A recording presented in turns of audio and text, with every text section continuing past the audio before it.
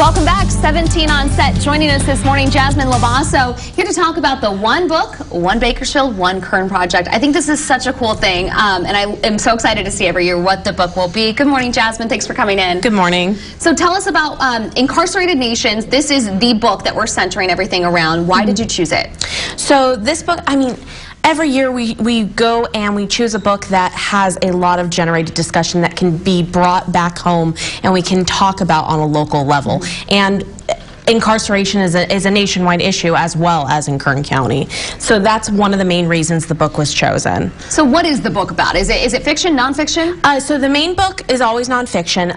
This year we have several other book options if people don't want to read nonfiction, just because it is a denser option. But it's about the author went around the world to different prison systems all across the nations and went in there and visited and learned about how those types of systems worked. So it's not focused actually on the U.S., it's actually all different places.